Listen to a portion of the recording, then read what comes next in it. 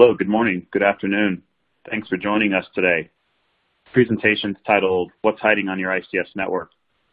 My name is Robert Landavazo, and I'm joined by my colleague Zane Blomgren. We're both security engineers at Tripwire.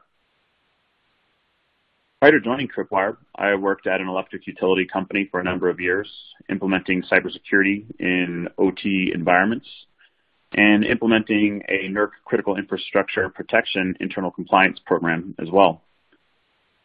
Zane Blomgren's been with Tripwire for more than 14 years, supporting our customers in a myriad of ways. He has more than 20 years cybersecurity experience. Hello, and thanks, Robert. It's really great to be here today. I'd like to take a moment to briefly review our agenda for our presentation on what's hiding on your ICS network. We'll begin by taking a look at a set of rhetorical how do you know questions, which will allow us to further explore various ways to address the challenges they raise. This will allow us to move into some monitoring methodologies, which will help us answer the questions we raise and do it in a safe and an automated manner. Robert comes to Tripwire with a fitting background, having been a user of Tripwire in an electrical utility. He'll share some of his insights during tunnel vision, and we'll round out the presentation today by getting a bit into the weeds and walk through a mapping exercise to help you on your journey to addressing the how do you know questions in a practical way to pull it all together. Robert, over to you. All right, let's get started. Ask yourself, what are you doing to view, monitor, and control potential ICS cybersecurity events? I, for one, am a sucker for good hypothetical and rhetorical questions. So I've posed a handful here and on the next slide. These are the questions I often found myself asking our security team, both when I worked at that utility and when I'm in front of customers today. More often than not, it's easy to find gaping coverage holes, gaps, unsurety. We ask things like, how do I know if a device configuration has changed? How can I identify devices with vulnerabilities? Can I be assured the current state of my systems meets specification? Are my devices at the brink of failure? And how do I know that my SCADA system is operating correctly? Now, even more specifically, we ask ourselves, am I harvesting logs from all the devices in my environment and correlating them to optimize visibility into it? How do I know what traffic my firewalls are in fact actually allowing, or more importantly, blocking? Are my devices configured correctly for cybersecurity hardening best practices?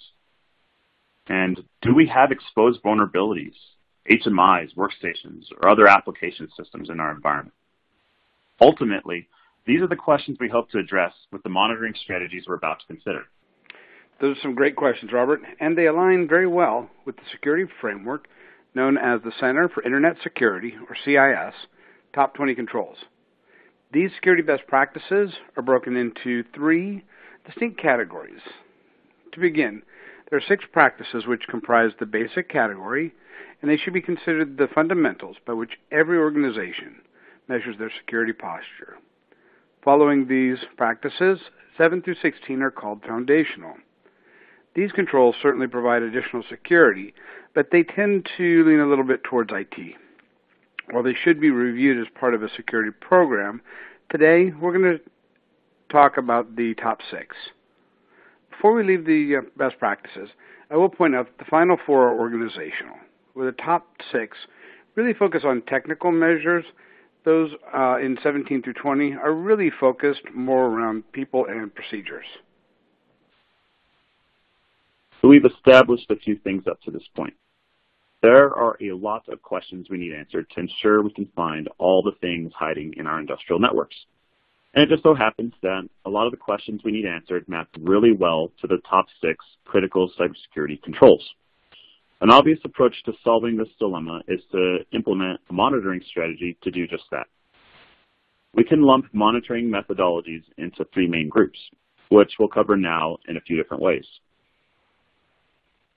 The monitoring methods can be boiled down to something a little simpler. In this set of examples, we're going to talk about the 3 methods in a human communication scenario. The first communication method can be described as a direct conversation between two people.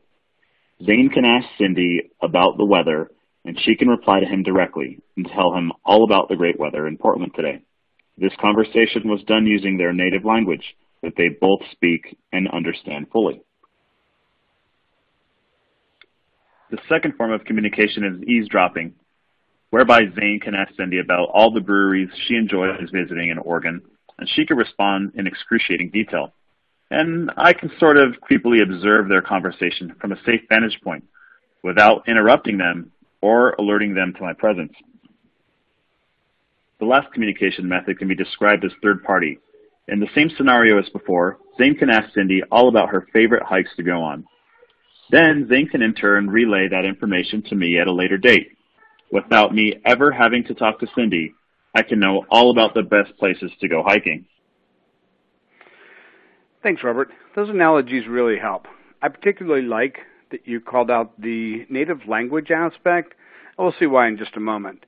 Last year, I was given a privilege of speaking at the Industrial Control Systems Joint Working Group, or the ICJWG, which is an event which is put on by the Department of Homeland Security. A side note on this, if you've not attended in the past, I would encourage you to look into the group's valuable resources or the two events that they put on, one of which is held in the spring and the other is in the fall.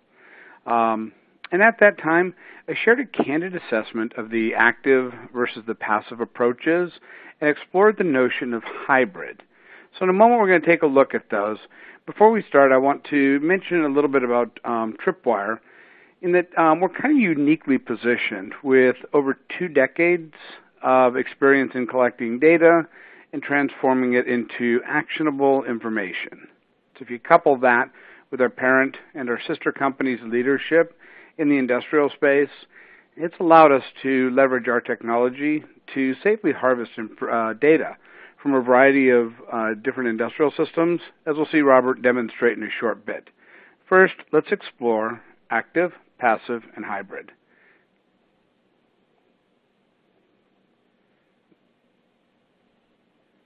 We start off on the passive. Now back to Robert's example where that was the eavesdrop. This would be using technologies like a mirror port or a tap, and it's effectively grabbing a capture of all of the traffic that's passing by on the wire. And then we're using dissectors to do deep packet analysis and pull the information out without ever having to interact with any of the other systems. And again, this is kind of like the eavesdropping piece. We look at doing active. So active is introduced, and it allows using native industrial protocols. So BACnet or Profinet or Ethernet SIP, Modbus. And by speaking in these native protocols, we're able to more deeply dive in and get information from these systems. And again, I want to emphasize where Robert brought up the kind of native language. It's important that these are, appropriately written so that they don't interfere or cause an adverse interaction with the system that we're watching. And these can, be simple things like SNMP as well, or port scans and so forth. So this is kind of the idea of having a direct conversation between two people. Then we can move over to the hybrid. So the hybrid, it gets very interesting because we're not going to directly interact with the system, but instead we're going to talk to potentially an intermediate system, or we're going to gather the information in a manner indirectly. So an example of that, we could read a project file. And by reading that project file, we're going to get rich information about the system, about peers, about other information, without ever having to actually talk to the endpoints. Or we can do integrations. So we already have some predefined integrations, and our architecture allows us to extend out into those very easily. So an integration would tie into the DCS system or asset system, and it's going to extract information such as maybe make, model, version, or configuration information, and then it's going to go through, essentially our analysis without ever having to touch. When I've demonstrated this, it's kind of neat because I'll do indirect vulnerability management and vulnerability assessment as an example. And the main piece to look at is that it's not one or the other, but you're looking for a non-intrusive, a safe way to gather this information so that we can leverage this to do some of the other things that we're seeking to do. When putting talks like this together, I always try to put myself in the shoes of the asset owner, and this time was no different. Luckily, I have some direct experience in my past with regard to data collection methods in production environments, helping us gain visibility into the unknown. What immediately came to mind as I thought about this was some of the things that really concerned me, specifically combating tunnel vision. I was lucky enough to have a significant budget to put in place the tools that our team thought we needed to satisfy compliance and security requirements as well. But the most concerning thing was always improving visibility into difficult to detect events. What keeps most of us up at night? It used to be having good, reliable, and tested backups, but then it quickly became, not being notified of intrusions, being completely unaware of what we considered to be the inevitable. While doing some work at a coal-fire plant, I took this photo, which really brought to life some of those tunnel vision-esque thoughts constantly in the back of my mind.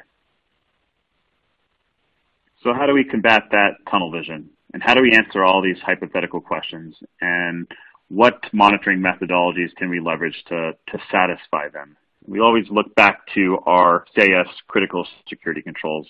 And we're going to start off with the first one, which is inventory and control of hardware assets. We need to know what's on our network, what's beyond our network, even in serial environments, and what's disconnected, and how do we go about doing that? When we ask a customer about their environment, typically we're going to encounter one of three things. We might get a crude diagram akin to something drawn on a cocktail napkin.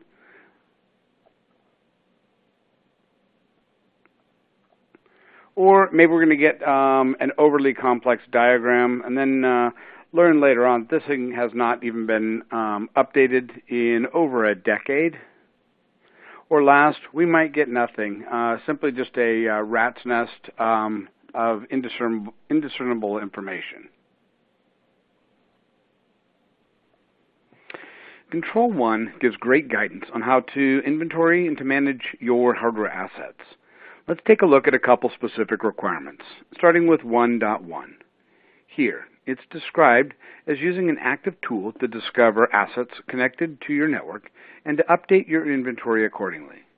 In a plant environment, without the right tool in place, this may not even be possible or might draw some very negative attention from the plant manager or the plant engineer. We can see that in number 1.2 describes the usage of passive measures to detect assets connected to your network and, of course, to update your inventory. These may well be the two most important controls in this section, with one exception, and that is number 1.6, the removal of unnecessary assets. How do you know what assets are present to have them removed? Robert's going to do a demo now of Tripwire Industrial Visibility's, or TIV, functionality in addressing hardware inventory.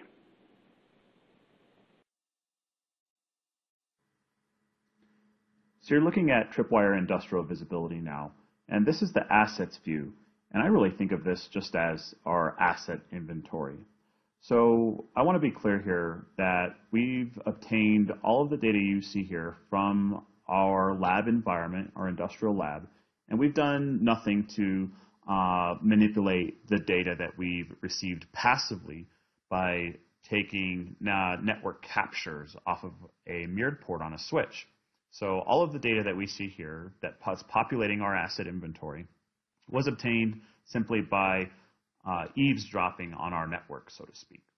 We can see that we obtained things like device host name where available, its IP address, its MAC address.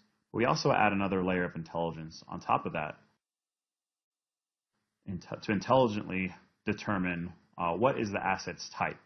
Is it a PLC? Is it an endpoint? Is it an HMI? This isn't an IT tool smashed into an OT environment, but rather purpose-built for that.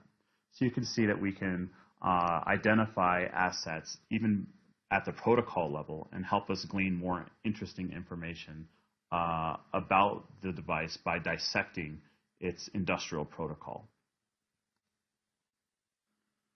So what good is an industrial asset inventory without an accompanying network map? So we go very quickly from a napkin drawing of our network now to an automatically drawn layered view of our network, whereby we drop all of our assets onto the relevant layer of the Purdue model.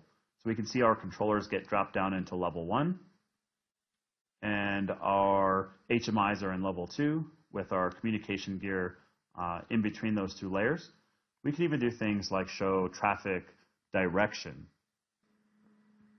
So I wanted to drill down just a little deeper on a particular asset here. And we're looking at a PLC, Programmable Logic Controller.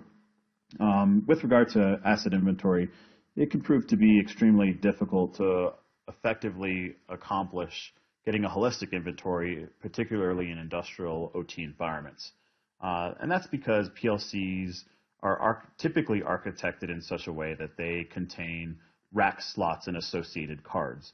And this example is no different here. So again, we can see our device information to help populate our detailed asset inventory. It can contain things like IP address, host name, device make and model, as well as serial number. But we can also drill down into the actual rack slots on this particular logic controller.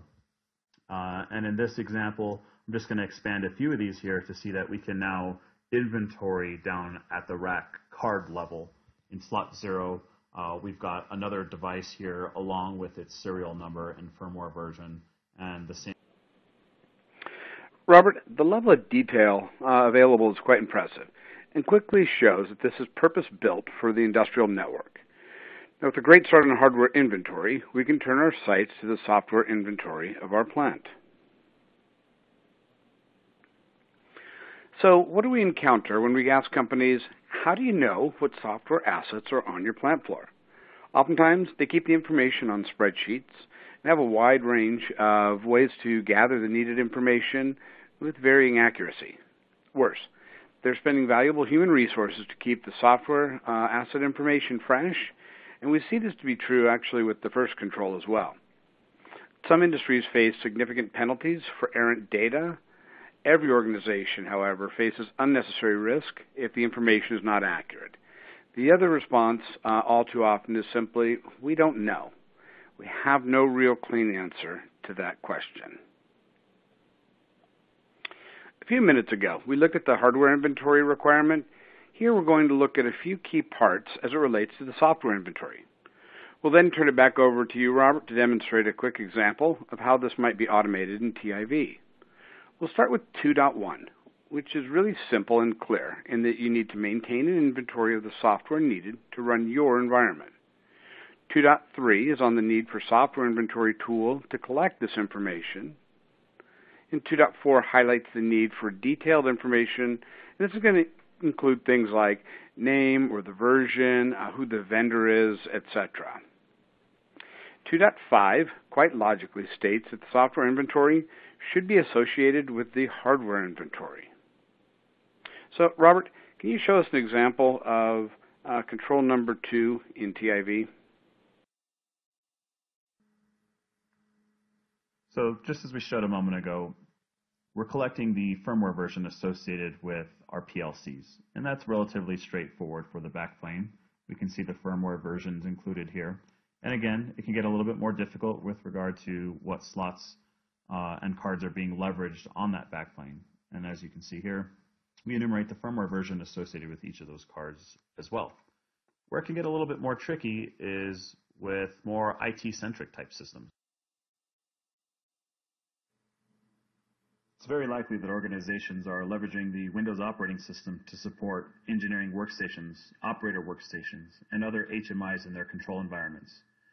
In this example, we're looking at a Windows device that we've collected quite a bit of information. Not only just the operating system name and version, as you see here on the right-hand side, but if we scroll down here, we can see what actual patches are deployed on this operating system.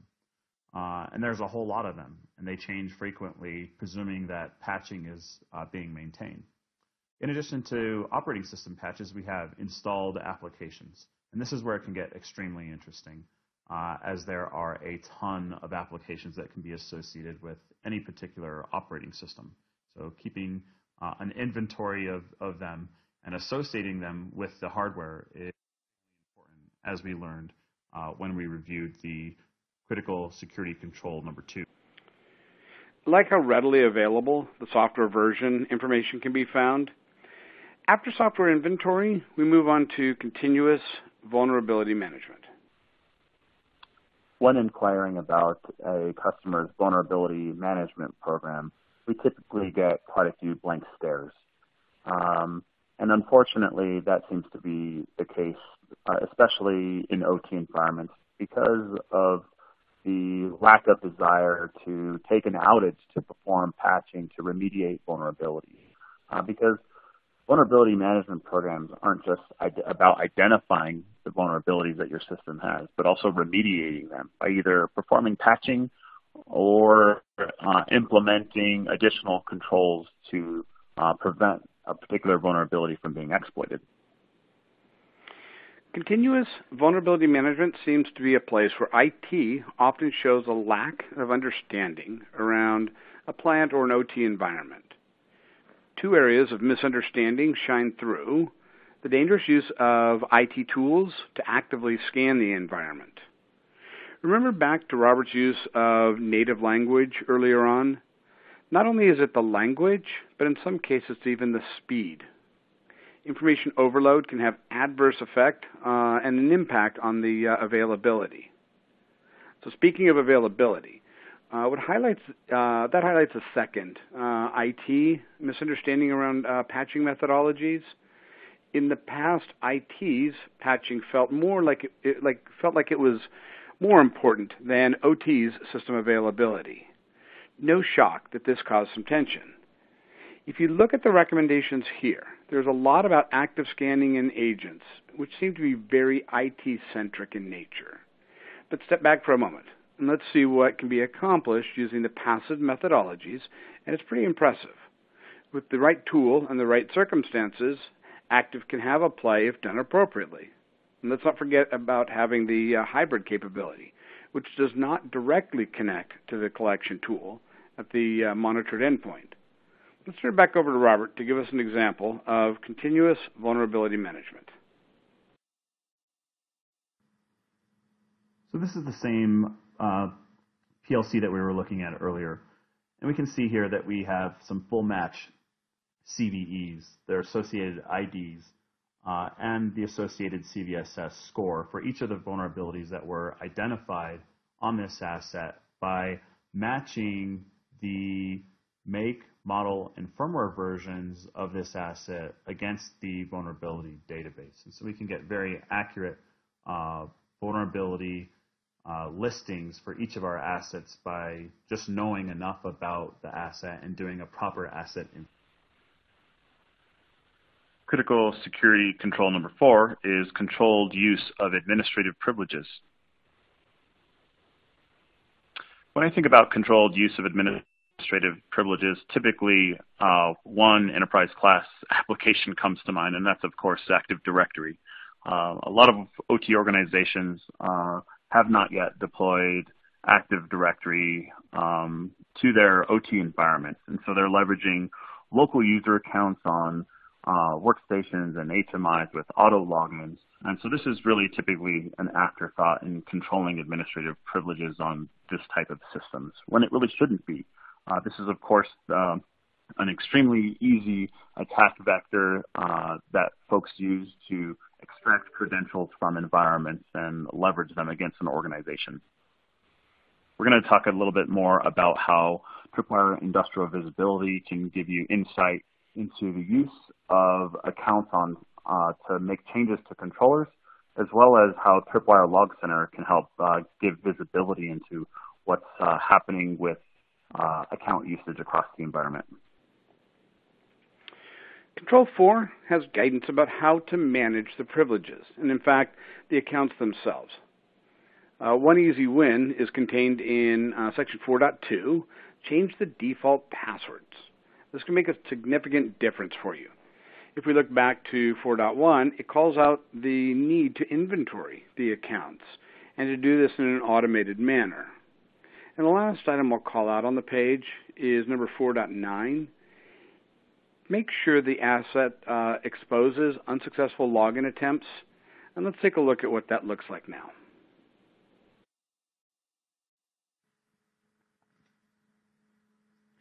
So this is an example of a PLC being managed by an actual user from an engineering workstation. And this can give us insight to information about what are users doing and where he's doing it from and when he last did it. So this is a great example of how we can passively identify what user is making a change from where and when to a particular PLC. Now we're looking at a report generated by Tripwire Log Center, another one of Tripwire's tools in the solution suite. Tripwire Log Center is a log management solution that allows us to pull in events of interest from a myriad of different devices, both Windows and Linux, and switches and routers and firewalls, as well as Tripwire Industrial Visibility itself, and just about anything else that can generate a log and get it sent over to us. So in this report, we're looking at events by user. And we can see if we scroll down here that administrative accounts are reported on based on their usage, failed login attempts, access attempts, and other events over time. This can be a fantastic way to help meet the relevant parts of critical security control number 4. That's impressive, and I can see how powerful incorporating the login attempts and other data into a log management solution can be. So let's move on to number 5, secure configuration for hardware and software. Robert, could you share your thoughts? When we talk about secure configuration for hardware and software in industrial environments, especially in the electric utility space, we'll typically hear about an as-built document, design specifications and documentation that were left behind by the original contractor system integrator that were how the environment was originally built. But of course, as things change in any environment, modifications are needed to accommodate for new processes or changes to recipes or production standards. And of course, as those changes occur, typically what we'll see is an as-found and an as-left snapshot, if you will, of the configuration of a particular set of devices that may have changed as part of hands being on them to accommodate whatever change is happening in the environment. And this kind of manual methodology that's being leveraged to document the state of the environment is less than ideal, of course, for a lot of reasons. Good points and perspective, Robert. So what are some of the areas we might highlight here? Starting with 5.1, we see the guidance of having documented configuration standard, and logically you might ask, if you have a build standard, how do you know the systems are compliant? Or if they were at some point, how did they have they maintained that state?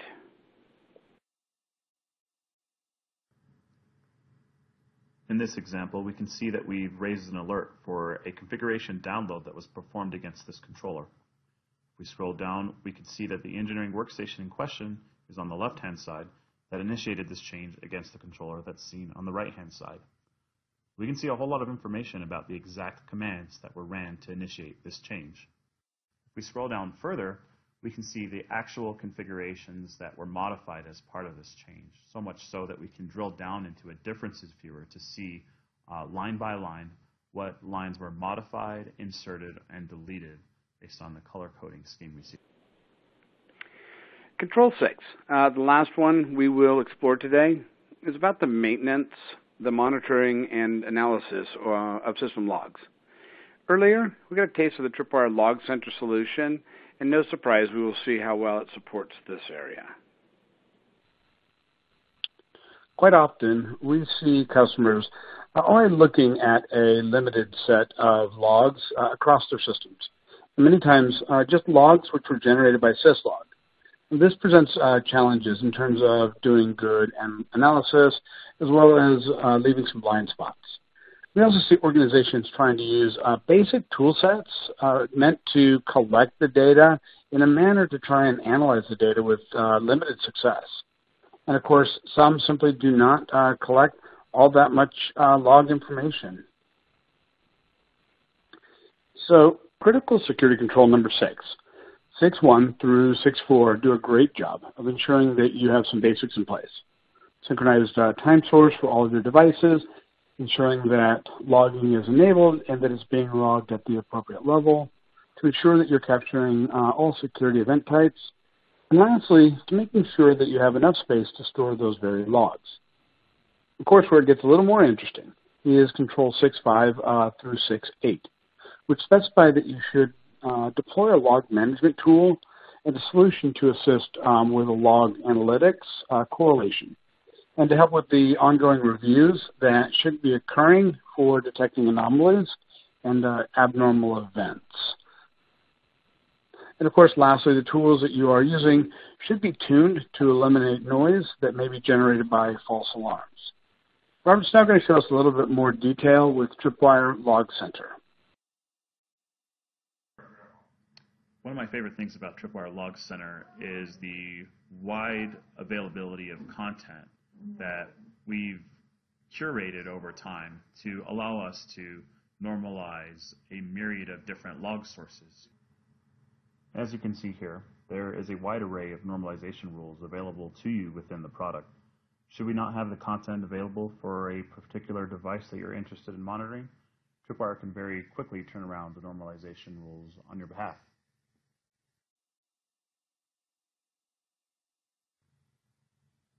Tripwire Log Center does a great job of retrieving logs from a myriad of devices.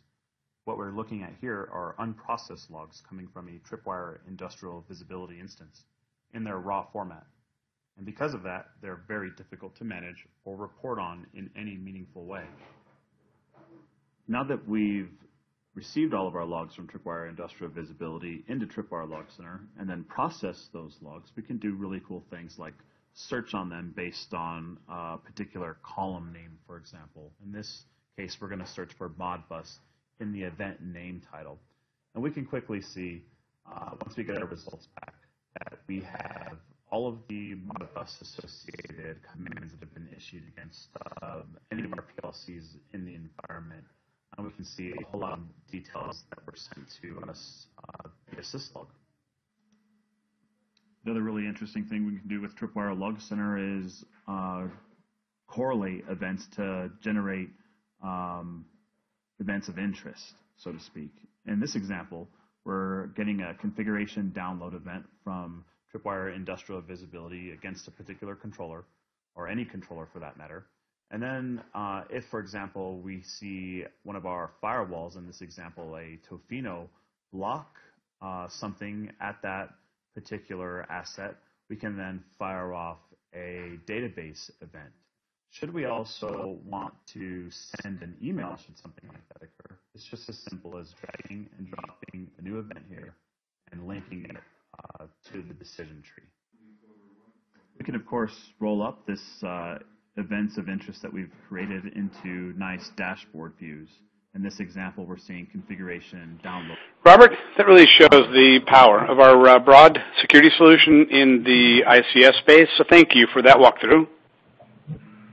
Absolutely, Zane. Thanks for joining me today. It was a pleasure doing this presentation with you. I want to thank all of those that joined us online for today's webcast. It was a pleasure. If you have any questions about Tripwire's solutions in the industrial space, please feel free to reach out to either Zane or I. Our email addresses are on the screen here. Thanks and have a wonderful